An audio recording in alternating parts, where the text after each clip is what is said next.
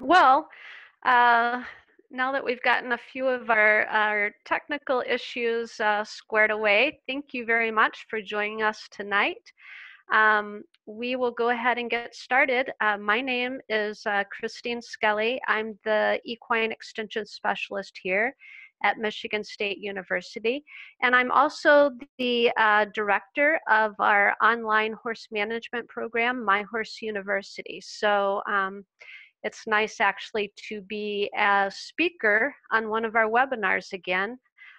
We have a lot of great partners that we invite to give webinars so we can bring you speakers and expertise from all across the United States. But today we're bringing it back home, literally, as I sit in my office at the house. So I think we will just go ahead and get right into it. I'm going to give you a little bit of an overview of what we're going to cover tonight.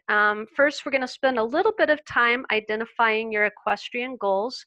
I think that's really important before you try to decide what professionals you want to have involved with you and your horse. And then we'll spend a little bit of time talking about some of the professionals out there that you may have either daily or weekly interaction with, like a barn manager, instructor, or trainer. Professionals that are more focused on your horse's health, like your veterinarian and farrier. Where you would go for nutritional support. We'll talk a little bit about cooperative extension and some of the expertise that may be provided to you either in your county or at the land grant university in your state.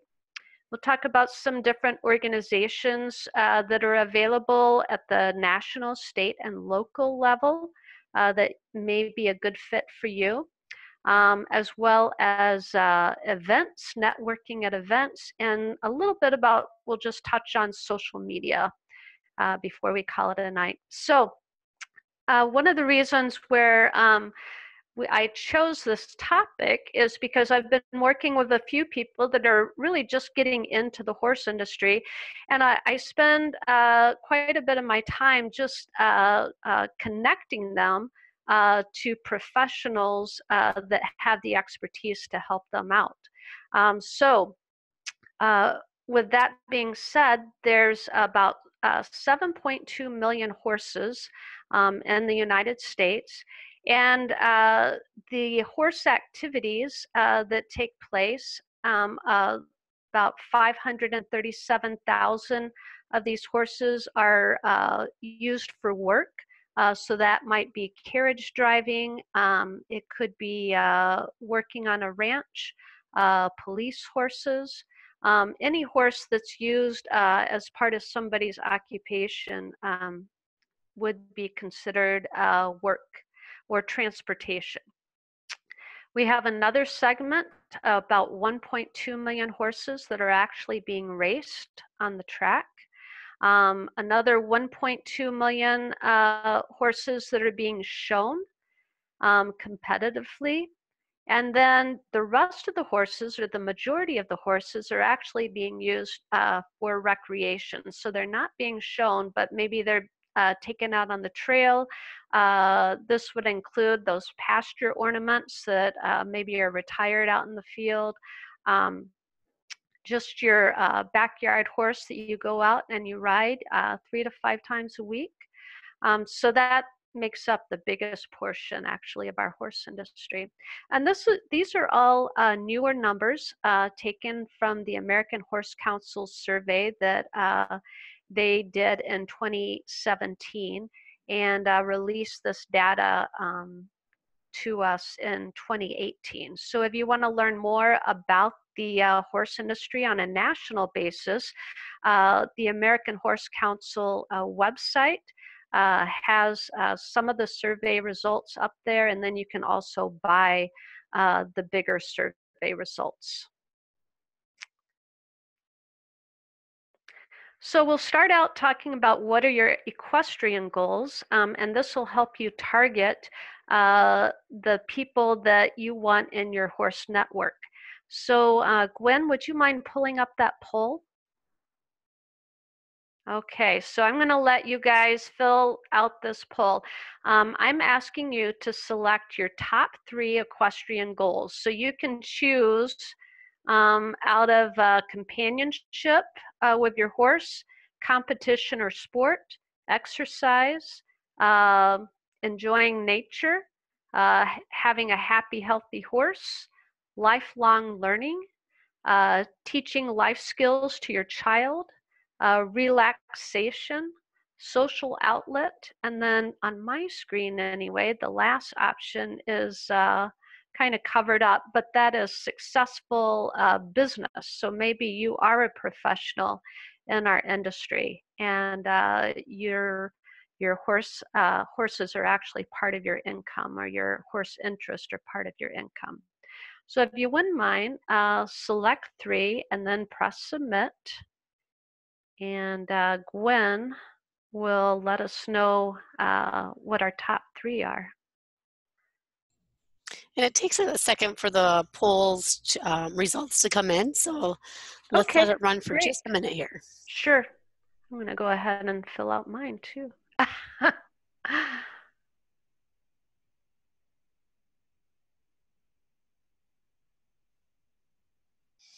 Looks like we're at about 75% of the participants. We're almost at 100% actually. Now it's bumping up, so we're almost there. Great.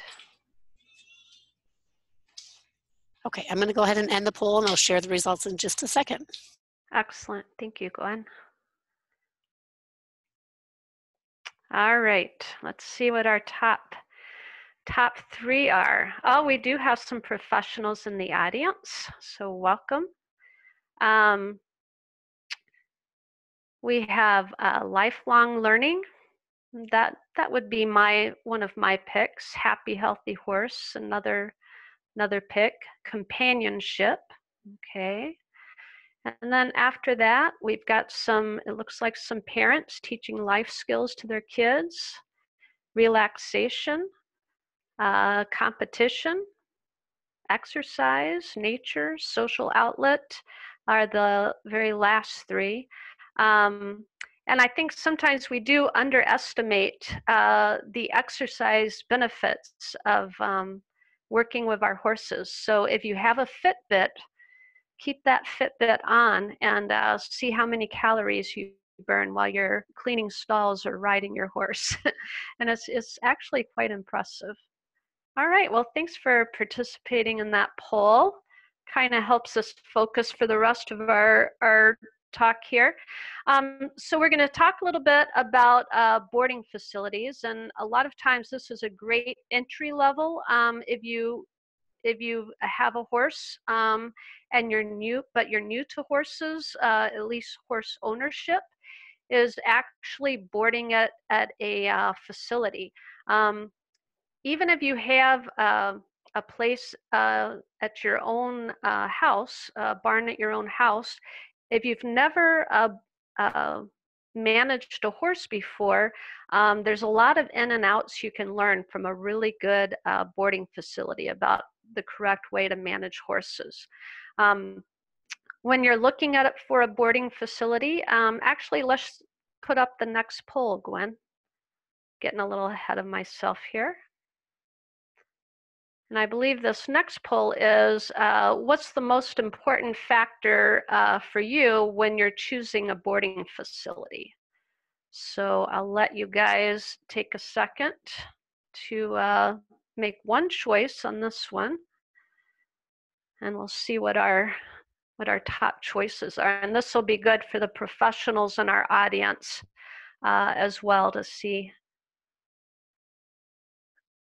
what the rest of us are looking for in our boarding facilities. I haven't boarded my horse in forever, and then we sold our small farm about 3 years ago. So I've been at 3 different barns since. So I'm getting reacquainted with being a boarder.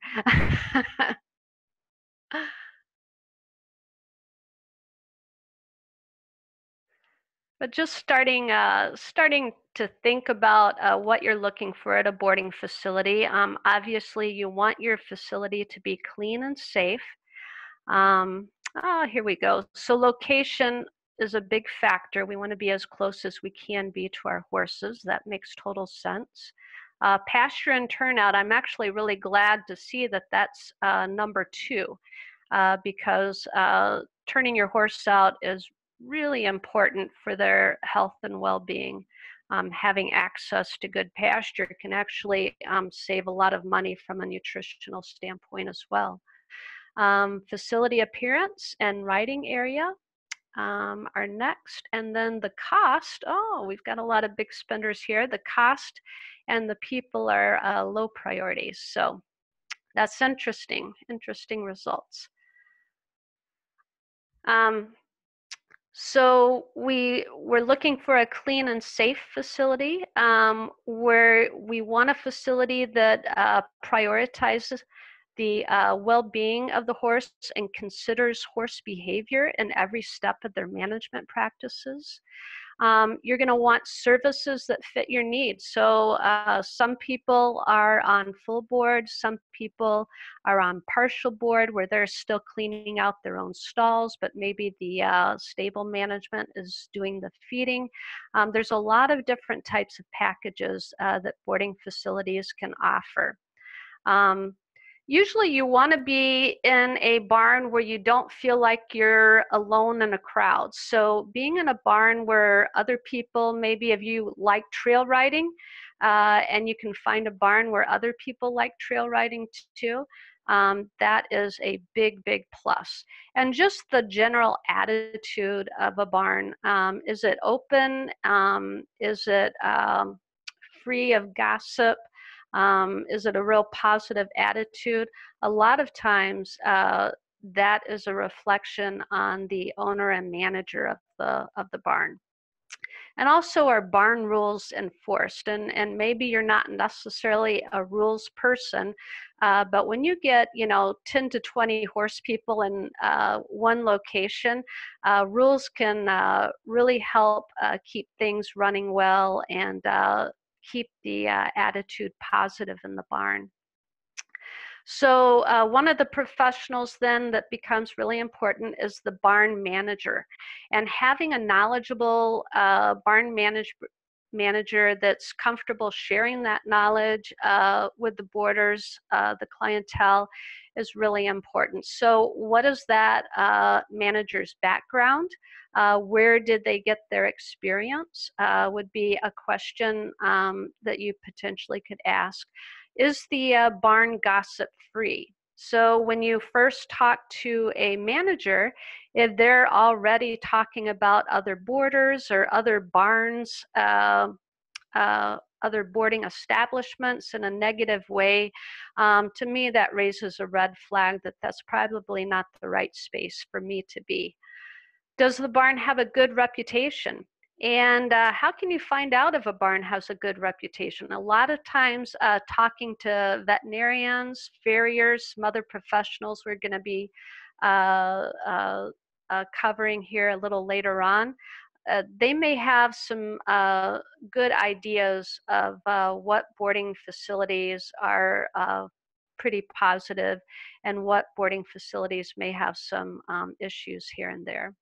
Is the manager observant? So as she or he is walking down the barn aisle, are they looking at the horses? Are they looking at the horses as they go through the pasture? Are they looking for water buckets that need to be filled, or a fence rail that's down? It's really important that the barn manager is observant and that the people that are assisting the manager are observing your horses as well. And that brings us to, can they hold on to a consistent staff? If you're at a barn where the turnaround for the people that are feeding or cleaning stalls or leading horses to turnout is constantly in an uproar, then I believe it probably will affect the general care of your horse. So if there's a staff that are being introduced and they've been there for several years, for me, that's a big plus as far as how the facility is being managed. Okay, next slide. Or that's me. um, some things that you want to discuss, and these are things that you may feel a little hesitant to discuss, but to me they're really important in how a facility is managed. First of all, and one thing that's pretty common to discuss is what is the feeding program, but not just the feeding, but the feeding and watering program. You want to make sure that your horse always has access to water 24/7. And then also, what is the turnout schedule? I have a horse that basically can't be stalled, so he has to be out on pasture all the time. But most horses need about 4 to 6 hours of turnout daily um, to really have a good sense of well-being. And here's one question that most people don't think about asking. What's the manure management plan for that barn? And that sounds funny, but I can't tell you how many nice farms I've been to where if you turn the corner and you get in the back, you will find a mountain of manure someplace. Or if you keep going into the back 40, you'll find some wetland where the manure has just been shoved. So you should know what the what their manure management plan is. What is the cleaning schedule for the stalls? How and where is that manure stored? You want to make sure that your horse doesn't have access to fresh manure from other horses, especially if a horse is sick. If that manure is taken and spread out in the pasture, that could actually be a biosecurity issue. Let's say with strangles can be spread through fresh manure in the pasture. So manure management plan would be something I'd want to cover with the farm manager, as well as their biosecurity policies. So that includes, do they enforce Coggins test for all horses coming onto the barn? What is the vaccination plan? When you're in a boarding facility, your horse is basically part of a large herd. So having everybody on at least a core vaccination program is critical for the health of the horses. Also, what's the parasite control plan? And that may need to include both flying insects as well as internal parasites. And what is the quarantine policy? So if a horse does get sick, is there a place that that horse can be quarantined? And then, as we've all seen with the California fires and some of the flooding through the hurricanes, it's really important that these large farms have an emergency plan. But that starts with just the more common accidents that will happen on a horse farm for both horse and humans. What's the emergency plan there? Does anybody on farm staff have first aid training?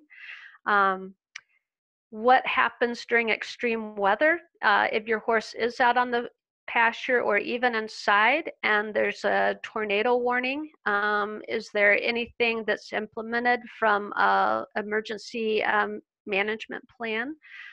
What happens if electricity is lost for long periods of time? Does the farm have a generator to at least make sure that all horses have access to water if the electricity is lost?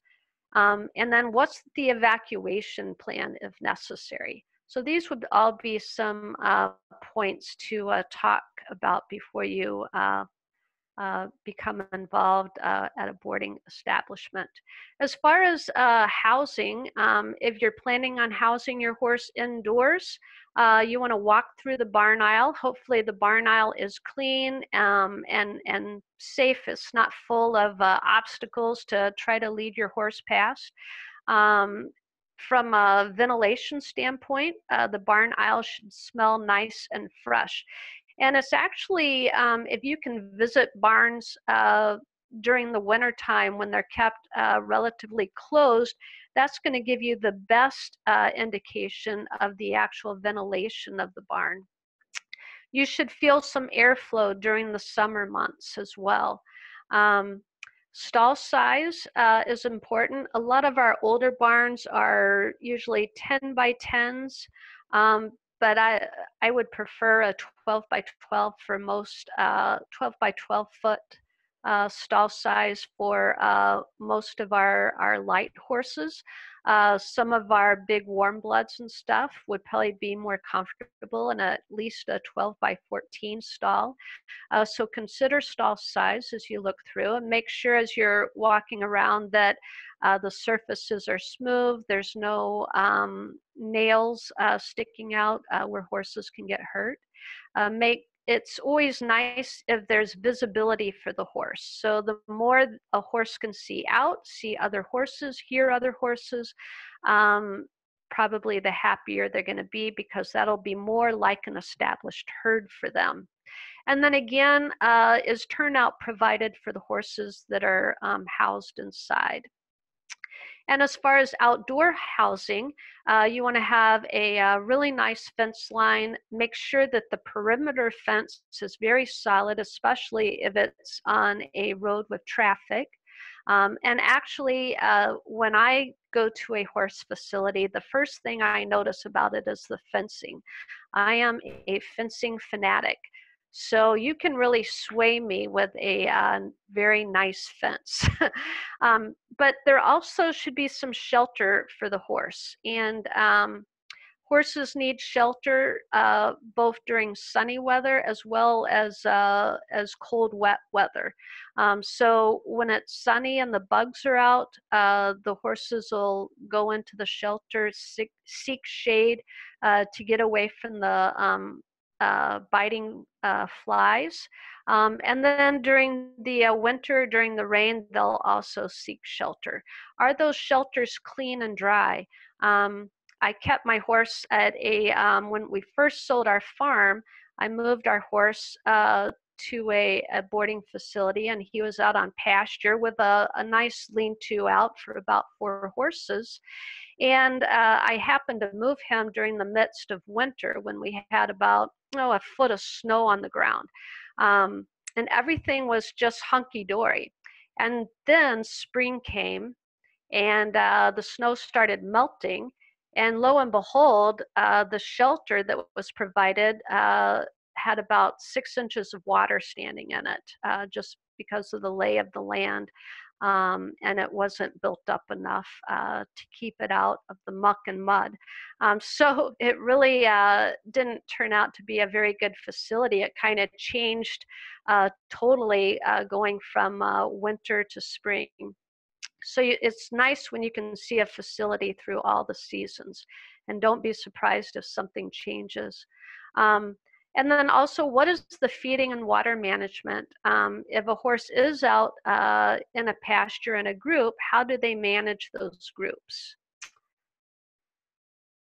And then, as some of you noted, the riding facility is going to be important. And so how that farm manages the surface, you want a nice, safe, even surface for both you and your horse.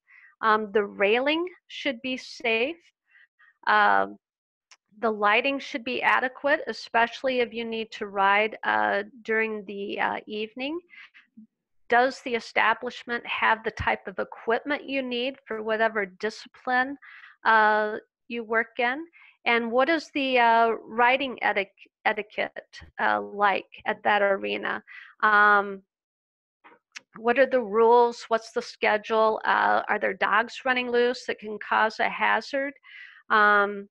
And then is there trail access?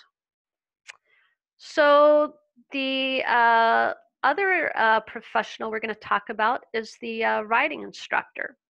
And a lot of boarding facilities will have riding instructors that work out of their barn, and that may also be a reason you choose one boarding facility over another. But real quick, Gwen, could you show the poll for riding instructors? And so real quick, choose the most important trait in a riding instructor. And I'm going to do the same here. And I know it's hard out of all of those traits because they're all really important traits. But just to get an idea what you think might be the most important aspect of a riding instructor, at least for you. So when Gwen gets that up,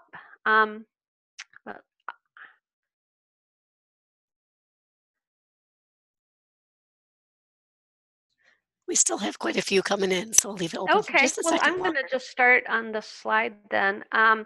Riding instructors need to align with your discipline and experience level.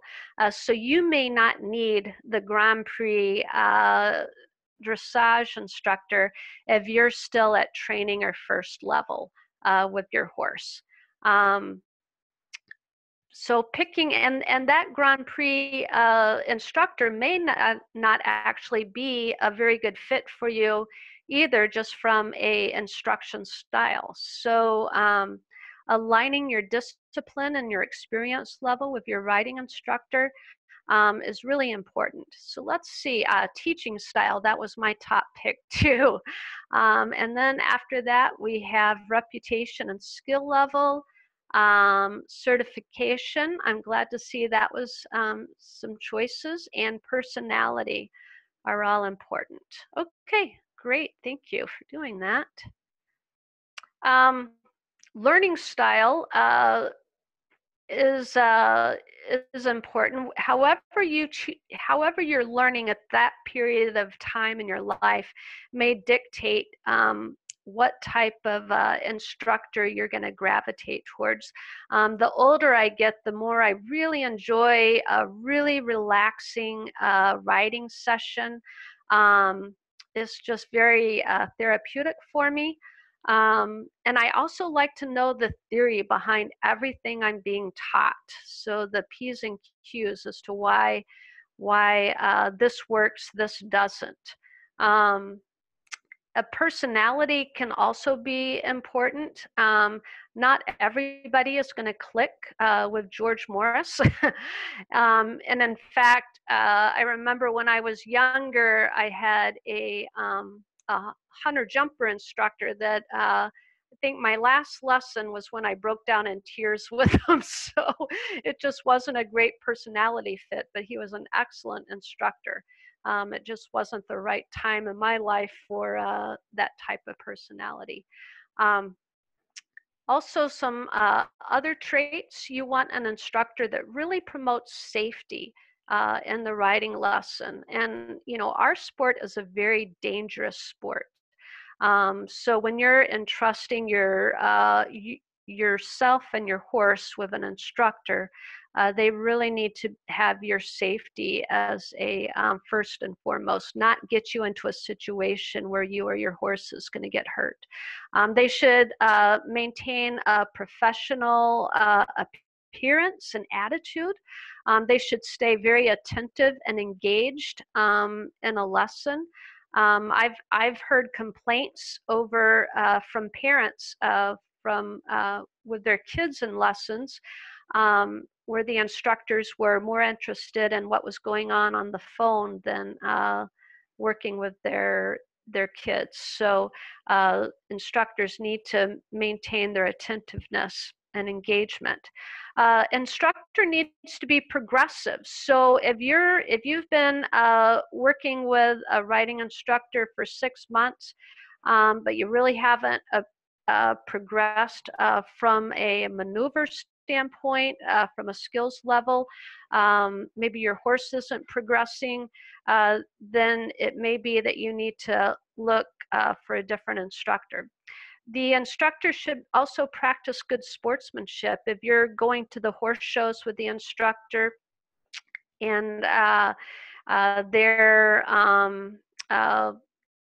voicing some real negative opinions about the judging or about other competitors, then that really isn't good sportsmanship. Facilities is important, I think. I want to ride at a really nice, relaxing place that stays dry when it's raining. The instructor should be insured and should be able to show you proof of insurance.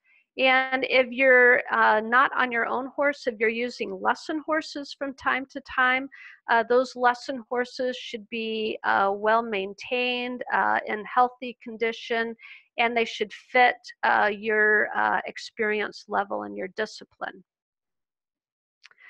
So how do you hook up with qualified riding instructors? And one way to do it is through certification programs.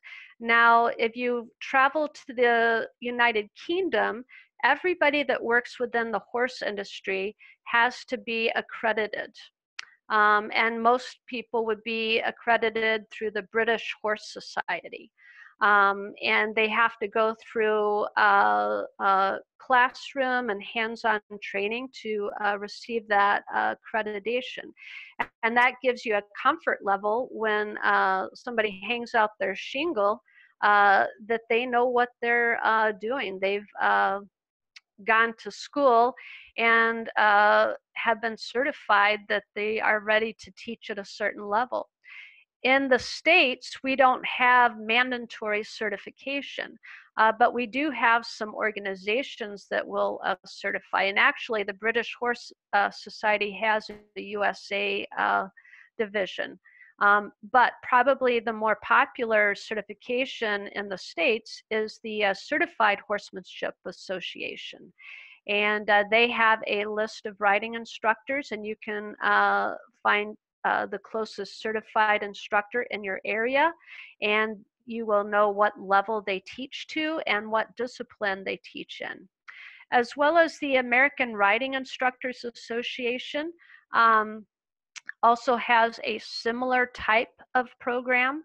And all of these programs really promote safety and the well-being of the horse, and good foundation type of horsemanship skills, and building on those foundations and working up through levels.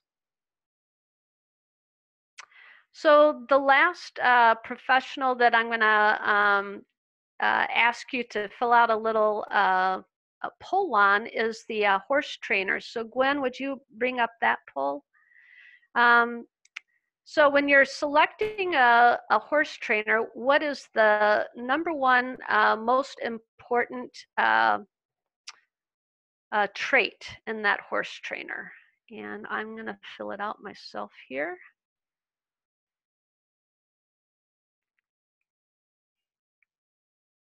This is harder. They're all really important. Yeah, start there. Okay. So trainers differ in some respects from instructors in that they're really focused on your horse. So they're going to be riding your horse.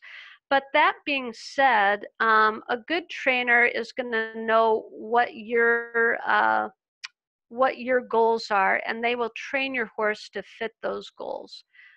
Trustworthiness is the top quality with trainers, followed by qualifications and reputation. Okay, very good. Thank you. Oops. So when we're talking about qualifications, there may be some professional organizations that this trainer is associated with. USD, United States Dressage Federation, equestrian version, American Quarter Horse Association, some of your breed and discipline associations. Many of them have professional organizations with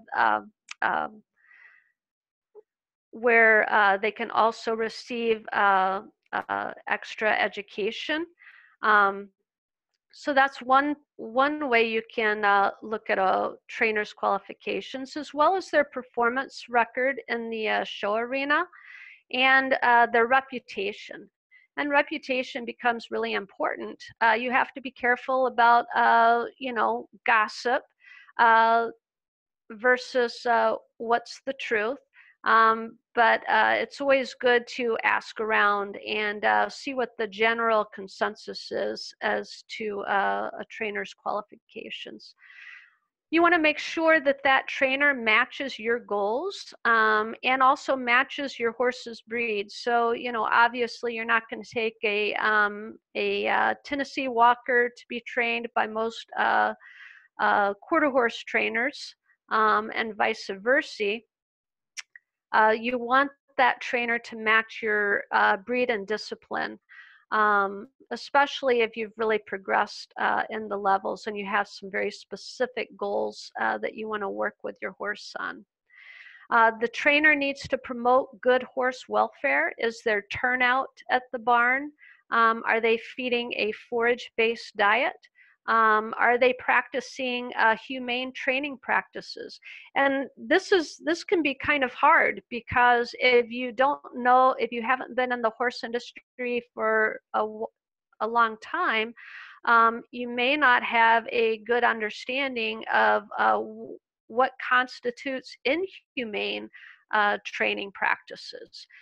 So one thing I always tell people is, if you watch something and your stomach is kind of hurting and you're embarrassed to talk about it with other people, potentially that could be a inhumane training practice. If somebody is using equipment that is illegal in competition, potentially that could be a inhumane training practice. So you want to be able to trust, and I know trustworthy was an important aspect of the trainer. You want to be able to trust that they have the welfare of your horse in mind. And that they're going to use humane training practices and not try to take shortcuts. And sometimes that means you have to make your goals realistic so that you're not rushing the training process. Is your trainer ethical? So that means, are they being honest with you? Are they being honest at competition? Are they abiding by all the rules? No drugs, no illegal alterations of the horse's tail, all of that. Are they following all of the rules and regulations set out to them by the associations? Do they practice good sportsmanship? Are they congratulatory to others, even if they don't get a ribbon? Are they known to be a positive influence on the show ground, or are they a negative influence on the show ground? And then, are they transparent? Are they willing to discuss their training methods with you if you have questions? Are they transparent about when they're riding your horse, how often they're riding their horse, and even who's riding their horse? Maybe they have assistants who are helping as well. And then if they are involved in a sales transaction, are they upfront with you about the commissions associated with those sales? And do they have an open door policy so that you can come and check on your horse at any time? These would all be questions I think that a horse owner would want to know from their trainer. And getting into the healthcare standpoint, we have veterinarians. And it is always great when you have access to a good equine practitioner. Sometimes we're in remote locations to where we may just have a large animal veterinarian who doesn't necessarily specialize in horses, and that's usually great for most of what we're asking the veterinarian to do. Where that may become a problem is during some emergencies or lameness issues, stuff where having more of a horse or equine uh, oriented practice would really help out. But in general, when a veterinarian comes out for annual checkup of your horse, they should be checking the vitals of the horse, talk to you about your horse's body condition score or how much fat covering your horse has.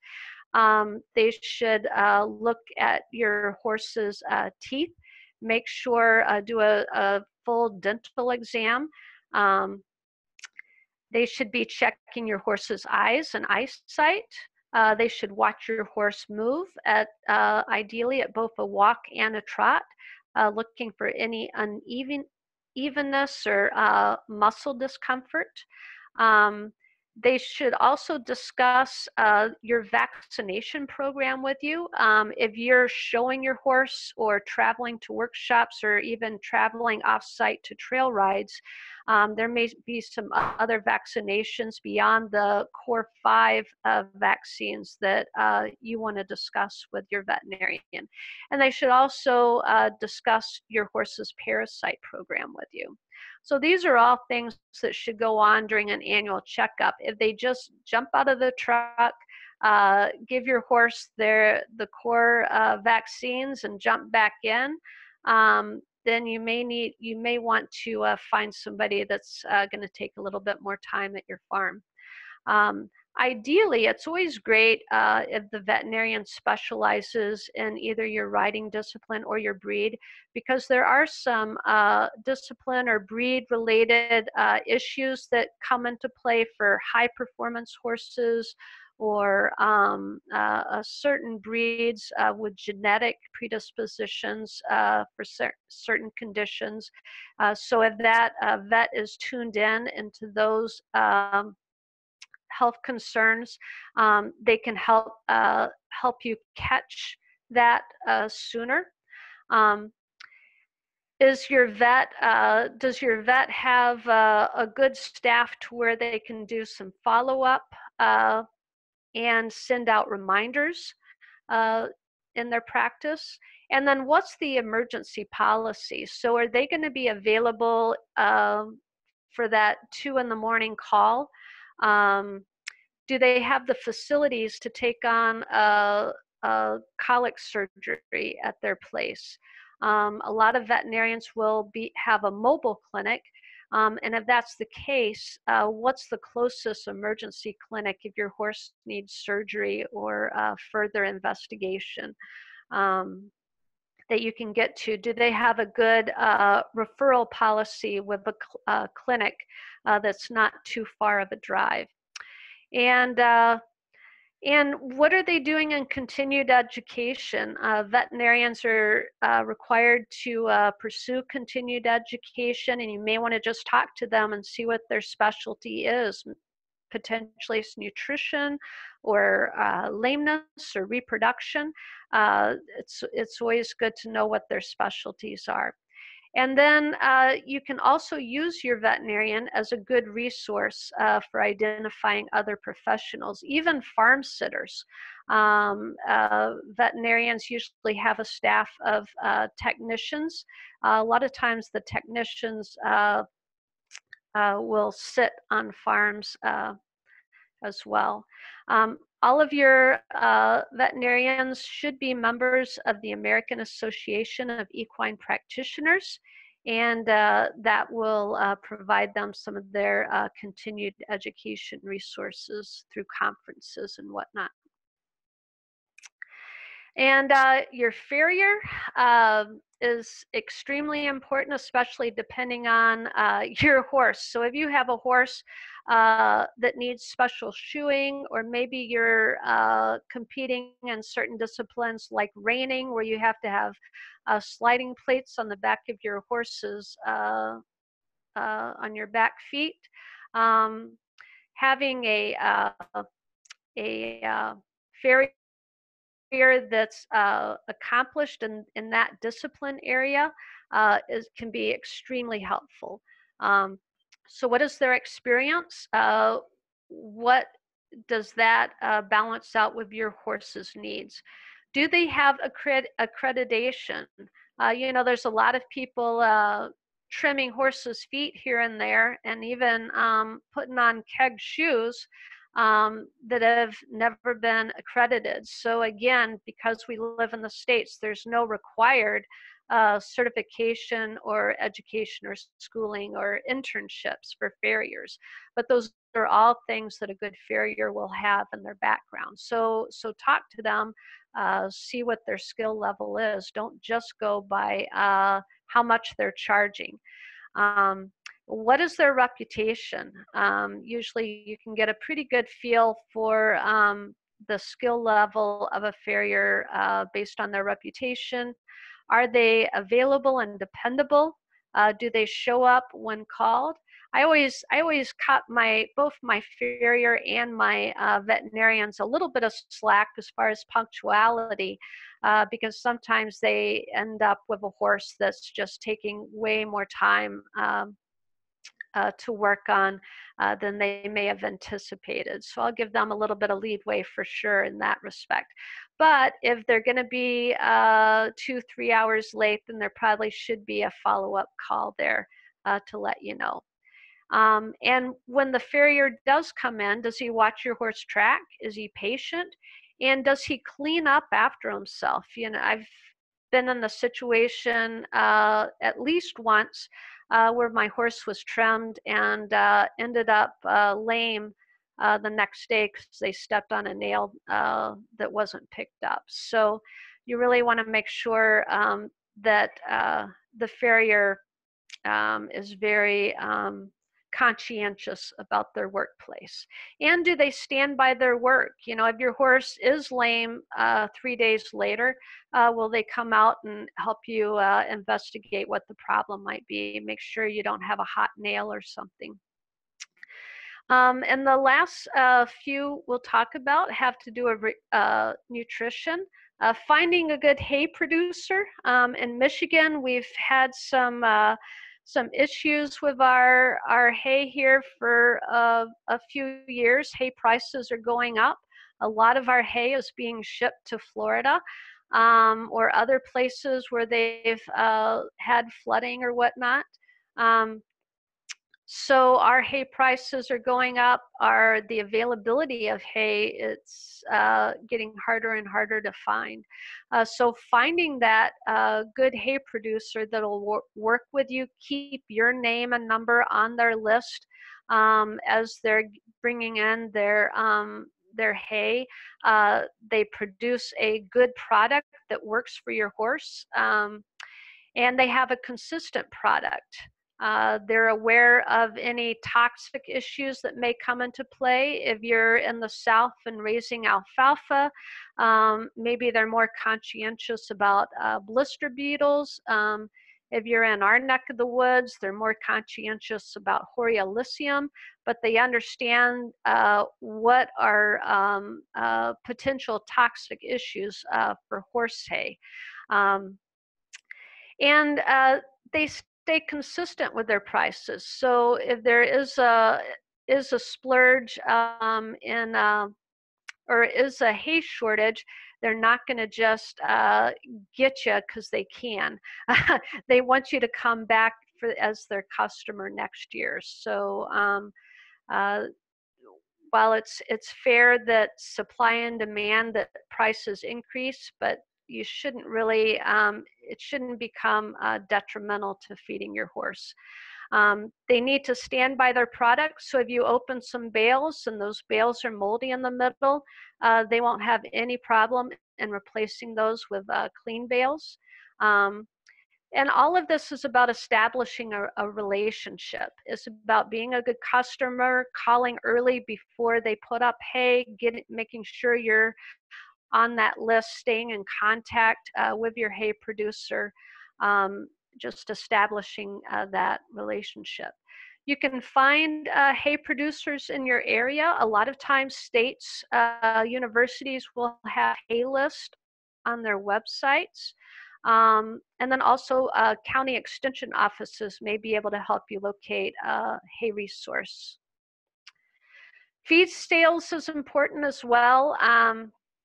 Where do you go to get your grain or your supplements if you need to feed them? Uh, Wherever you're getting your feed and whatever type of feed you're buying, is there a quality assurance that goes along with that feed? So is that feed being produced in an elevator where they can ensure that your horse feed isn't exposed to antibiotics from other livestock, because those antibiotics can be toxic to horses, and you'll end up with extremely sick or fatality in your barn. Um, are the feed salespeople knowledgeable about their product lines? They don't necessarily have to be equine nutritionist, but it's definitely helpful if they can at least help guide you to the product line that fits your needs.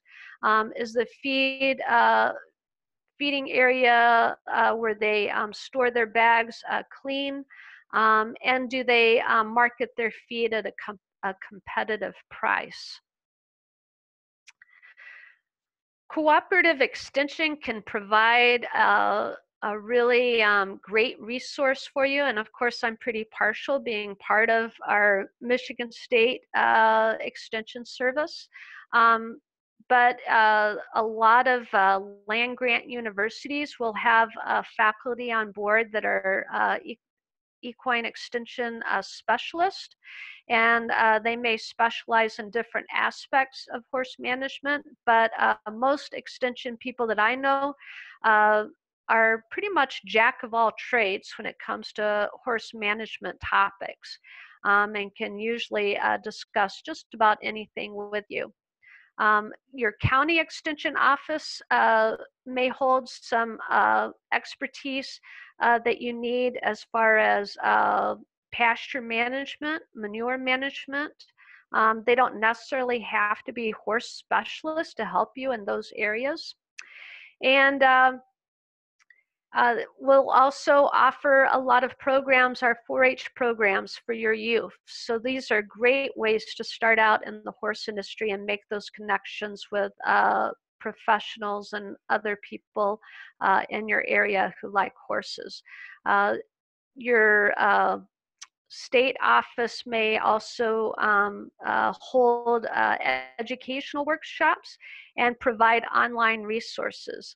So I work with a lot of colleagues throughout the United States, and most of them are also doing webinars and have great websites full of great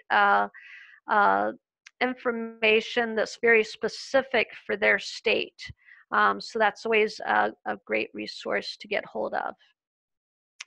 Community involvement. You can really stretch your resources getting involved with at a local level all the way up to a state level. So at a local level, there may be some trail riding groups, breed and discipline associations, volunteering. That's something that I want to do more of in the next few years, is volunteering with a therapeutic riding program.